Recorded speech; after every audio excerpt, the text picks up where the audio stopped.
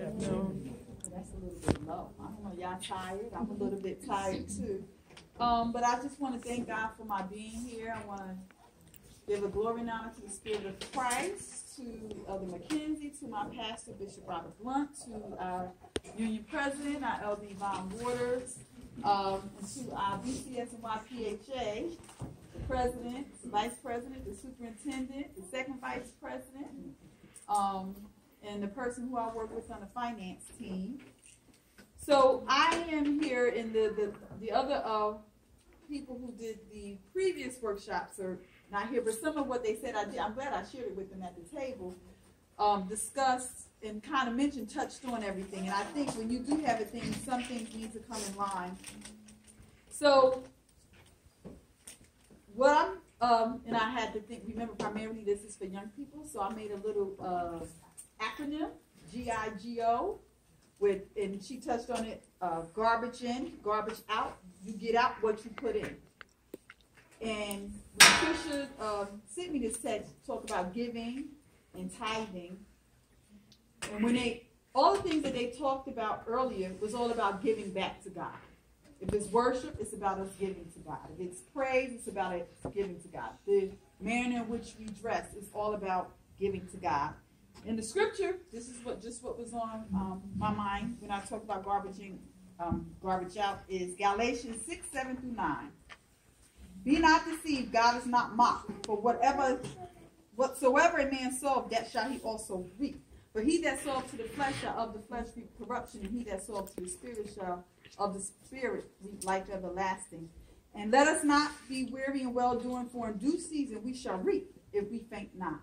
So we also need to know with our giving that this is also a principle.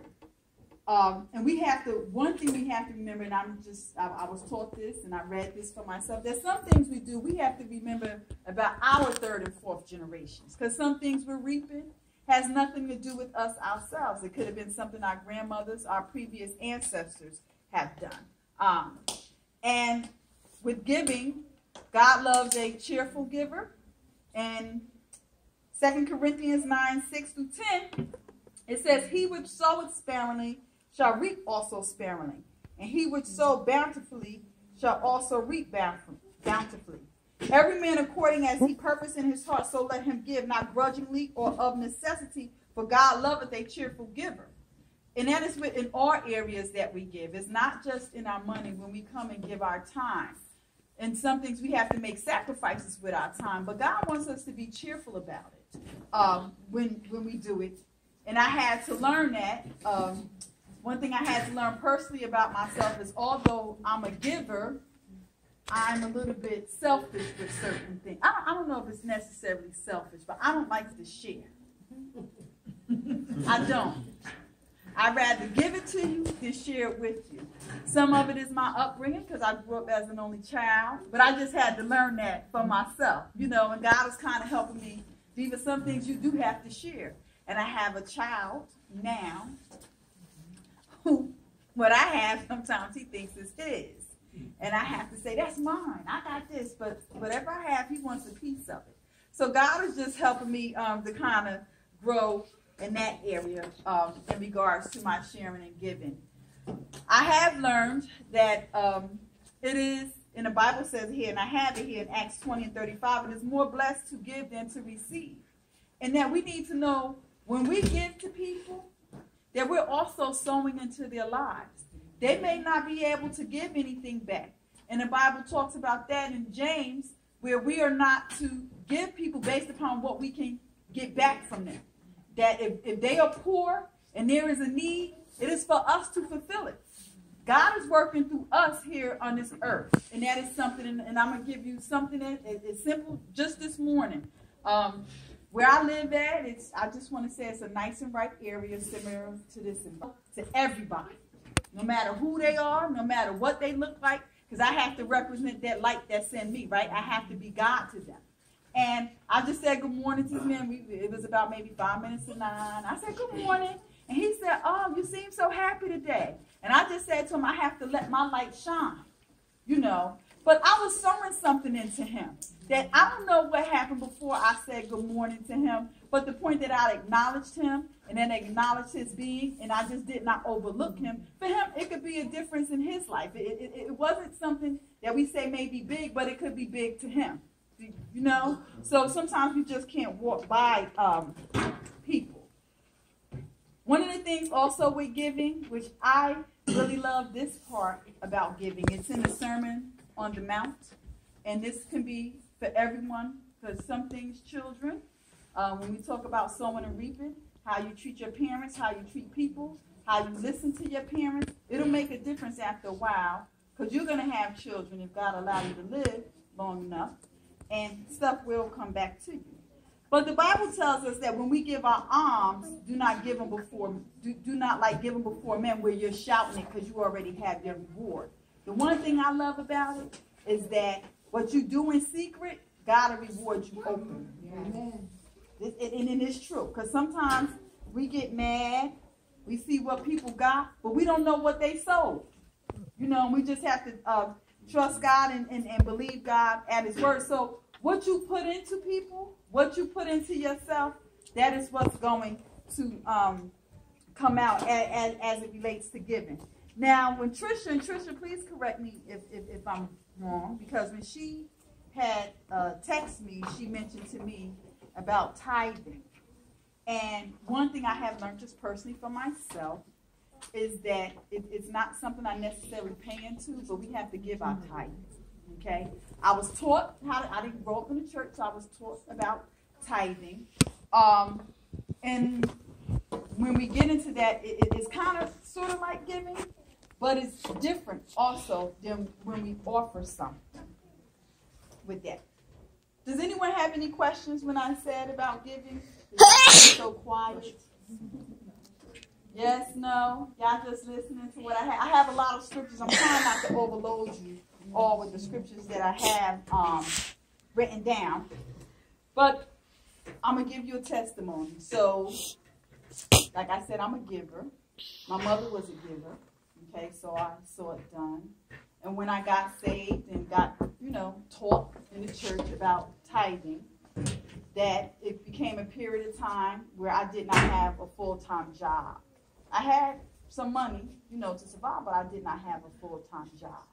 For a period of about 5 years. Just recently, early this year, I got a full-time job. So I want to testify that I never went home.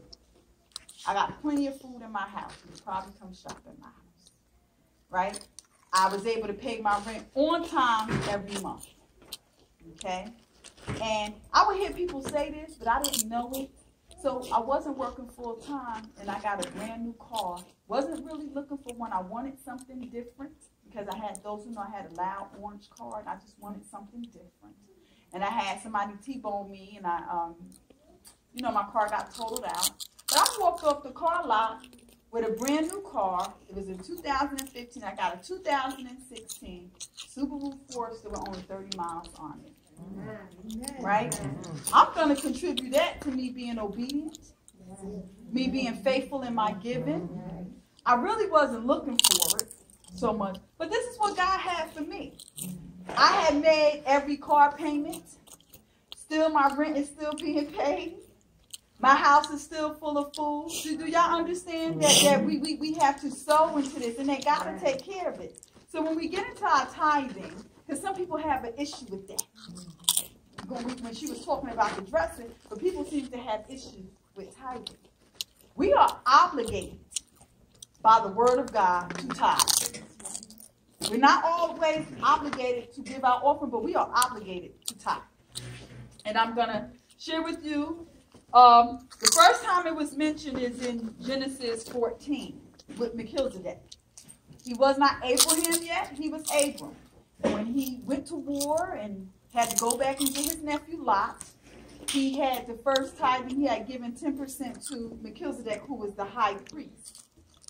So that was the first time it was mentioned in the Bible, okay, before the promise was necessarily even, given, the covenant, I'm sorry. And then in Numbers 18, because sometimes I think as Christians, we forget about some of the things we do in the New Testament is based upon what has happened in the Old Testament. And we need to know what the Old Covenant was and the reason why we have a New Covenant. But the purpose of tithing, some may know, some may, is to take care of the house of God. We are to take care of the man of God or those servants of God who are serving in the house. Sometimes we look at people and we look at what they got. I'm not doing it. They got this and they got that. But remember, you reap what you sow. God told us in the Bible, we give our alms in secret, He's going to reward us openly. Right? So I don't know what that person may have sold. I don't know if they reaping benefits from their great-grandmother or great-grandparents. Right? And I have to think about the benefits that I want to reap for myself and for the generations that follow in regards to me. But I am obligated through my tithing. And the tithing is fixed. It's 10% of whatever, and it's proportional, right? So that means, I heard Trisha say, if I make $10, I'm supposed to give $1. If I make $250, I'm supposed to give $25. Some people like to get into the discussion, do I tithe off my net? Do I tithe off my gross? Right? They tax off your gross. They don't tax off your net. And the tax man get what he's supposed to get. And the Bible says we are to honor the Lord with the first fruits of our increase. So whatever comes, we need to give it to him first. And the obligation is that we take care of the house of God. And that is what he expected. But even when you go, and I read it again last night in Numbers, the Levites had to even tithe. They had to tithe the tithing that was given to them in that sense. Okay? Oh, here it is. It's in Proverbs. Wise King Solomon, who God gave him wisdom and knowledge beyond any other. Honor the Lord with thy substance and with the first fruits of all thine increase. So shall thy barns be filled with plenty, and thy press shall burst out with new wine. That sounds like a promise to me. I don't know what it sounds like to you, but God made a promise right there. So if I honor the Lord with my substance and the first fruits of all my increase, my barn's going to be filled. Not just filled, but filled with plenty. Okay? And we need to hold on to that, because the enemy will come in and try and eat up that word that was given unto us. And we trying to look at certain things. But we have to look at God's word and what God's word said. Y'all remember my testimony? When I told y'all I ain't have no full-time job? That I ain't never missed a payment. I wasn't ever late. Got plenty of food in my house. Do my son look like he missing any meals? No. Do I look like I'm missing any meals? No. Okay? We got to look at some of these tangible things. And I got me a new car. God saw fit that I should have it. I wanted something different, but God saw fit for me to have that. And that's how that worked out. As I said, in regards to the difference between tithing and offering, I want to go back to something that she defined it when she was talking about the banners, the flags, right? When she defined empower, the two words I wrote down were equipped and to authorize. So if I'm empowered to give, I'm equipped. God is going to provide the seed for me to sow. With our children, even if we give them 2 cents, we think, I ain't putting that in there. God said he'll give 30, 60, and 100 fold. So we have to think about, we have to give our children some seed to sow also. We have to have something in what I do. This is just my personal thing. If I have $2 in my hand and I see a person, don't seem like they getting up for the offering, I'll give them one of my dollars. Because I'm going to bless them, and in turn it's going to bless me, because you know what? I'm still sowing. That's just the practice I got into. Okay?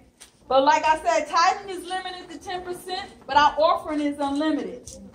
I can give how much I want to, how little I want to, right? We think about that parable with that lady that had that penny, and everybody had that much, but God honored that. Because she gave out of her heart. She gave her last. Right? But that's what she wanted to do. Okay? The tithe is fulfilling an obligation to God. It requires obedience. And in 1 Samuel 15 and 23, when Saul, God told him to kill everything. And he wanted to save the good stuff for himself. even save the king, right? And God asked him, tell him obedience is better than sacrifice. That's what he wants us to be, obedient. But it requires us to, just let things go. It said in the Old Testament, I have it here, I'm sorry, I wrote this. The people had to bring offerings to the Lord in the form of sacrifices. We don't have to do that no more, thank God for Jesus. The burnt offering, the meat offering, the peace offering, the sin offering, and the guilt trespass offering. They had to bring it to the temple and make those sacrifices. So God did that. Jesus did that for us. These were prescribed offerings, but there were also free will offerings. Right now, we more so operate under the free will offering. When we come and we give in our mission offering, when we give for the pastor's anniversary, the church anniversary, the building fund, all of those are considered free will offerings. Okay? Tithing and offering provides a way for us, the people, to make contributions of taking care of God's business. God is expecting us to take care of his business. He has equipped us. He has empowered us to do that. And that is his expectation. And when we don't, let me go back there. I'm going to read this scripture that we hear a lot with tithing. And I'm going to read the entire scripture, Malachi 3:8-12. Will a man rob God? Yet ye have robbed me. But you say, wherein have we robbed thee? In tithes and offerings. You are cursed with a curse, for you have robbed me, even this whole nation. Bring ye all the tithes into the storehouse, that there may be meat in my house.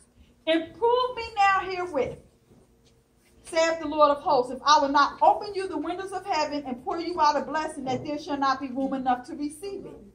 So, he's going to give us a blessing. He's going to pour it out to us that we won't have room enough to receive it.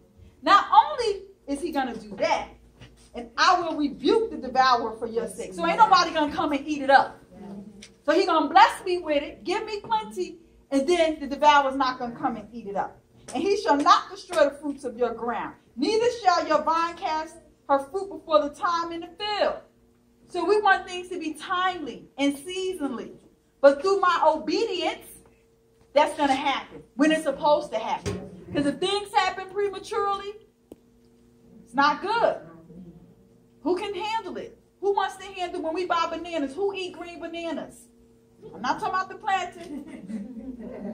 We got to wait till they ripe. Am I right? We got to wait till it's yellow. It's a time for everything. And then it says, and all nations shall call you blessed, for you shall be a delightsome land, saith the Lord of hosts. And I want to say something. One of my church members, she's not there no more, and I felt a bit offended when she said it to me. Although it wasn't offensive, because I'm going to tell y'all where my attitude went. But God had to deal with me with that. She looked at me and said, I know you always got money. And in my mind, how she know that? She don't need to be counting my money. She don't know what I got. This is what went in my mind. Then God had to deal with me and say, you are a daughter of a king. Right? I should look like a princess. People should see richness on you, especially if you're doing what you're supposed to do. Didn't I make you promises? I only read some of them to y'all. So if I look like I always have, I'm supposed to look like I'm always had, because I'm giving. I'm giving in my tithing. And this is another one I used to hear Sister Price say here, that giving it shall be given back to you. Good measure. Pressed down, shaken together, and running over shall men give unto your bosom. So when we give, it's going to come back to us. So we have to learn these things. And lastly, I'm going to leave you with this. And it goes along with giving. But whatever God gives you to do, stewardship. God must trust you. Right? And I'm sorry, I got something else. So I'm the treasurer for the North New Jersey Choir Court. I have worked with Sister West for some time. And sometimes I feel like I wanted to step down, and my pastor tried to shout me out last Sunday about that I was supposed to be in a certain place to get some money. I told him I wanted to step down, you wouldn't let me. And I keep saying, God, why? Why don't nobody step up and do this, right? So one, you can't trust everybody with money.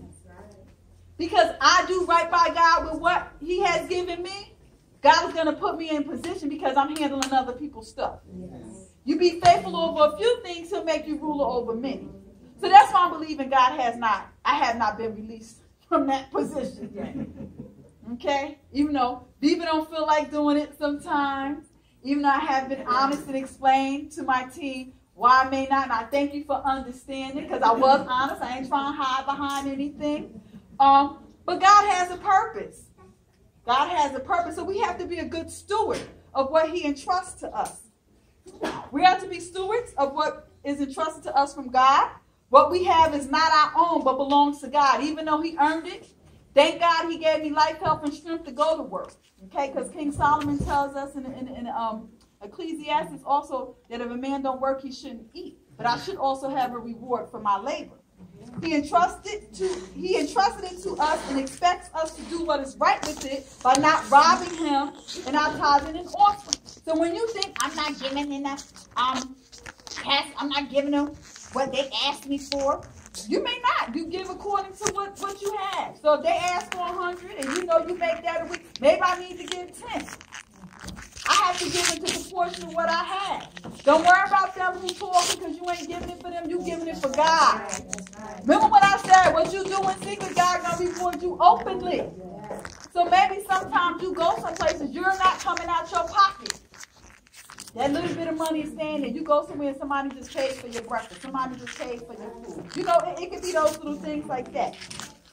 And I says here, our giving is always in proportion to what God has given to us. And there are some scriptures that I'm going to sit down after this. I'm not going to read them, but they're in Luke chapter 12 and chapter 16 about the faithful and unfaithful servant and then the shrewd steward. But God wants us to be faithful with whatever he has entrusted to us. He wants us to be good stewards because we also have to be a model for others. And God wants to get glory in our lives so our light can shine, right? It says, let your light so shine that men may see your good works, right? And glorify who? Your Father in heaven. It's not about me. And then they may want to do it. But just as I testified to you through my obedience, you can go and do it to someone else. So that's all I have for right now. I don't know if anyone has any questions.